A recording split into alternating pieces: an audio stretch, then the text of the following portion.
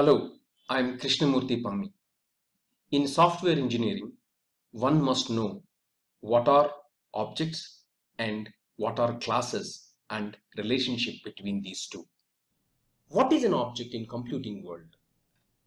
The concept of objects in computing world is brought much closer to what we experience in real-time world. You have three different telephone objects in front of you. Each of these telephone objects is identified with unique telephone number.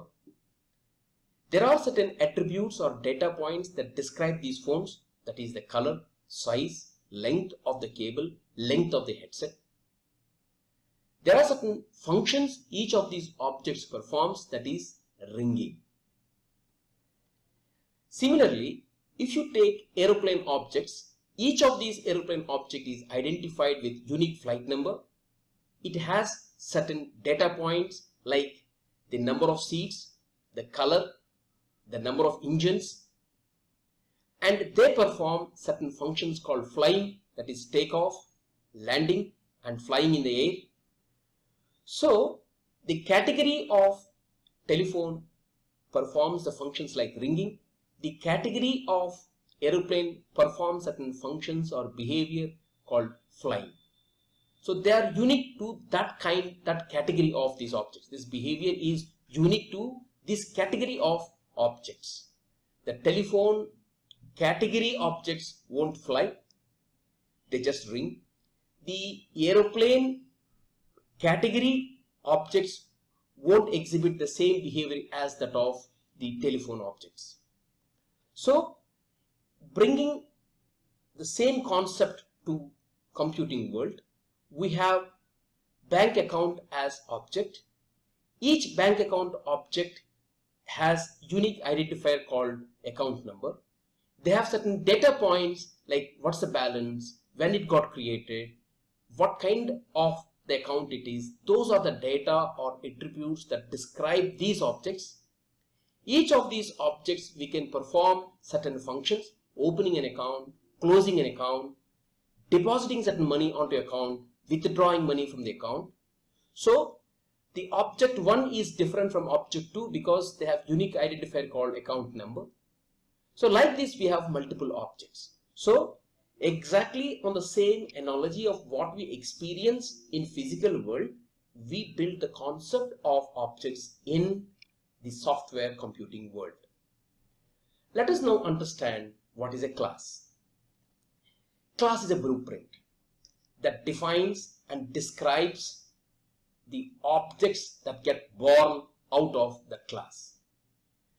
For example, just like what we have seen in case of objects, we also see the same three compartments, means the name, the attributes, properties, data or behavior and operations in case of class also.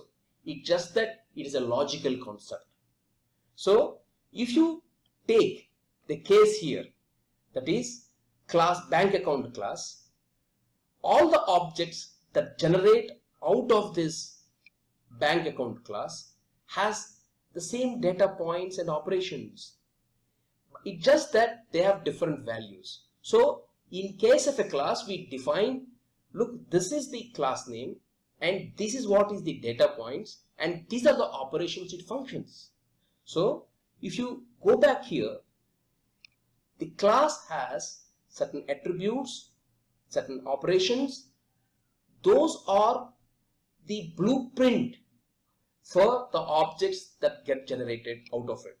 So class is actually encapsulation of data and operations, means it encapsulates the heterogeneous aspects like data and operations within one capsule called class. So in case of a tablet, you see a homogeneous same type of particles, that's why you see a same color. Whereas in case of a capsule, if you open it, you have multiple different aspects of molecules inside it, heterogeneous molecules inside it. So that's where we see data and operations are brought together inside a capsule through the concept of encapsulation, and we have one class name appended on top of it. So if you wanted to understand the relationship between class and object. Class gives birth to objects. Class is the blueprint for the objects that get instantiated out of it. So coming to our example, the object 1 and object 2 are instantiated out of our class name called class bank account, and each of these objects are unique in their existence. So friends, it is very important to understand the difference between class and object, because in software engineering we deal with classes and objects quite frequently. Thank you.